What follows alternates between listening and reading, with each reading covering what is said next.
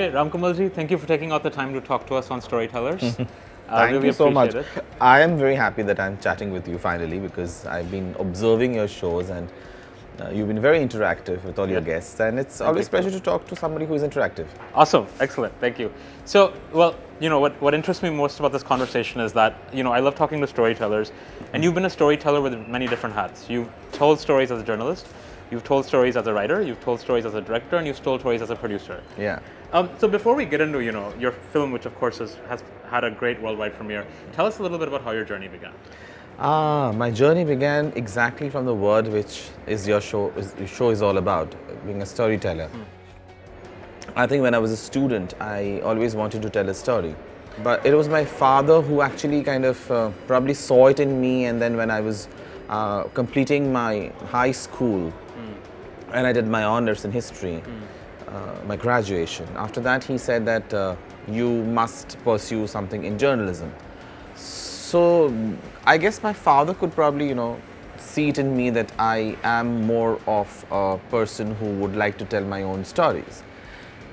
But it went all very hunky-dory till I got my first job in Calcutta, which was in Asian Age. And there I joined in as a features, in the features team, where I got enough opportunity and chance to talk about various things from art to literature to culture to movies. All mostly retaining to Bengali culture, but once in a while Bollywood celebrities would visit Calcutta, and that's how I would get a chance to kind of interact with celebrities, be it Asha Bhosle or I'm lucky enough to have interviewed a lot of legends like Mani Ratnam sir, M.F. Hussain sir, Asha Bhosle ji, Lata ji. I did my first talk show actually in Calcutta, which was called Talk Bangla. And there I had my 13 episodes where I featured Bollywood actors. And in that point of time, Priyanka Chopra and Madhur Bhandarkar, Himesh Reshammiya, Shreya Ghoshal, they all featured in my talk show, which was a kind of a rare thing in a Bengali channel. I think that somehow got noticed by Mr. Nari Hira in Magna. So I got an offer from Stardust to join them as a reporter. And that's when I shifted my base from Calcutta to Bombay. Professionally, I had a fantastic team to work with. I had my editor Sonali Jaffer. Now she's a very popular, producer. Yeah, I've had a chance to work with her on some shows. Oh, lovely. Yeah. So she was my guru, mentor. Yeah. She's the one who helped me a lot. Yeah. She's the one who in fact went and spoke to Mr. Hira that I should write a comfortable book on Hema Malini, which happened in 2005. Bhavna Somaji was also writing a book at the same time, and hers was something which Hemaji was involved in it, and it was an authorized one. And I just started writing. So when I actually went up to Hemaji, a lot of people think that, oh, I'm very close to Hemaji, and Hemaji wanted me to write this book. It's just the opposite. So when I actually went and said Hemaji that, Hemaji, I'm writing this book on you, she said that don't write because somebody else is writing, and I don't think so. It'll be fair enough for you to write another book, because I'm already kind of given time on this one, and I don't have any extra time to kind of devote. So I said, fair enough. So let me do my work, and we'll touch base soon. And then gradually, when I ended up writing the first 2 chapters, I had emailed her. And I said that you read it, and if you don't like it, we scrap the project. If you like it, then we take it ahead. Sure. And that's when she read, and then she asked me, she called me and she asked me that, oh, did you write this? I said, yeah, I mean, Hemaji, yeah, I did. And then she said, you're too young to write a biography. Generally, authors are, salt and pepper. Yeah. So she said that, you're too young to write. I said that just trust my vision, and if you just give me this opportunity, then, and it's a coffee table book. So a lot of people didn't have the concept of coffee table book. They were not really aware of what is a coffee table book. So pictorially, you tell a story is coffee table book. Sure. In fact, when I wrote the book, which is done really well and become bestseller, Beyond the Dream Girl, which is again an authorized biography, a lot of people say, you're writing, aapne do book kyun likhe? Why did you write 2 books? That's a coffee table book. And through pictures, I had to tell her story. So that was really challenging for me because I had to go to the RK studios, figure out her first shot, figure out her, you know, the costume in Padmini's costume she wore for Jis Desh Mein Ganga Behti Hai for the audition, to the director Mahesh call. That's when I realized that somewhere deep down, probably I can tell a story. So if I can tell a story of a superstar, I feel Hema ji is India's first female superstar. With due regards to all other actors and actresses, so if I could tell a story of a superstar, then I can probably tell a story of a normal person, like a normal human being. Thereon, I moved on to Pritish Nandi Communications as the Vice President.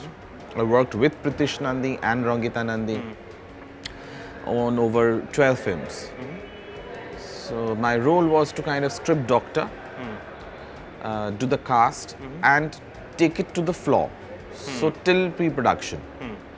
Then I got this offer from Mr. Hira again, and then, you know, I became the editor-in-chief of Stardust. So it was a journey that I really cherished. But beyond a point, I always felt that I have left something halfway out there in British Nandi Communications, and I wanted to do something of my own, which I ended up not doing. So that's when Rajshri Ojha, a friend of mine and a filmmaker who made Aisha with Sonam Kapoor, she was planning a fine art series with Zee TV. That's called Bin Kuch Kahe. And that's when we met Subhash Chandra ji with Rajshri, and she wanted me to be a part of it, and then we both co-produced the show. That's when I decided that no, I would make a film, but as a producer. I never thought I'm going to be a director. So. And that's when I thought that I should start with a short film, because in Bombay to do a film needs a lot of budget. So that's when I met Auritra Das, who produced Cakewalk, and Shailendra Kumar and Dinesh Gupta. So they came together, and we decided to do a film. This is all happening in between me writing my fiction and me writing my book on Hema Malini. And so for that I was interviewing Esha, because there was a chapter on Esha. And while interviewing, I saw that, you know, she's matured a lot, and she's a completely different Esha. She's no more the dhoom girl Esha. She's a matured Esha, and she speaks different. I mean, you met her recently out there in US. You must have also noticed the change in Esha. Right. Yeah. And I was writing a short story on this Cakewalk, which is based on the life of a housewife. And I wanted somehow to cast her, because I didn't want to have a very conventional cast. That, oh, if it's a housewife's role, then XYZ actor should only act. But then, you know, she threw the Brahmastra, or what you say, the missile towards me, saying that I'll only do the film if you are directing the film. Okay. He said that you have conceived the story. You're coming and giving me a narration. You're telling what the character needs to do. That's not the job of a producer. It was Esha Deol who just actually literally took me to the cliff and pushed me to make me realize that I have a pair of wings, and all these years I was just walking, and I could have, I could fly. So tell me a little bit about the film. You know, every woman goes through certain situations in their life, which is a decision-making situation. And here in my story, it is about revisiting a decision which she had already taken. And here she needs to kind of, you know, either face the situation or, you know, come to a point where she needs to regret about her decision. And everything happens around baking a cake, which is the baked Alaska. So what a lot of people have seen and critics have written, I quite like their way of seeing the film. They said that Shilpa Sen character says that life is not a cakewalk. And the film is made for a certain section of women, the working class woman. You know, being a man, how did you come about writing something like this? That's a very gender specific question though. But a lot of times people write about something, oh, I can identify with this because of XYZ reason. But for you, what was it like thinking, you know, through the lens of... Look, the whole idea came to my mind because me and my wife both are working. And all my friends in today's generation, I see them as working couple. I barely see a housewife.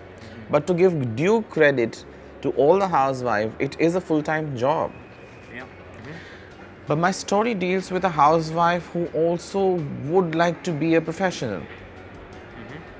And that is the situation which I have seen a lot happening in and around me.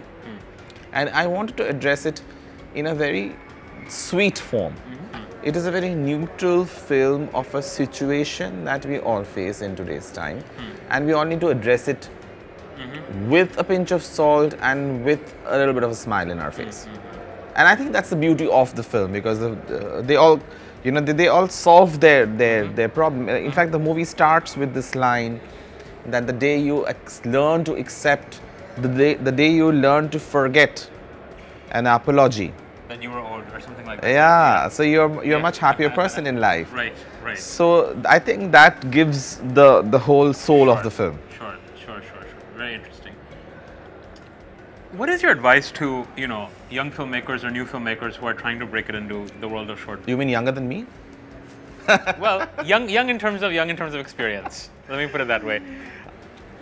Look, for any young filmmaker, I would say that just pursue your dream, because everybody discouraged me when I wanted to make my first film.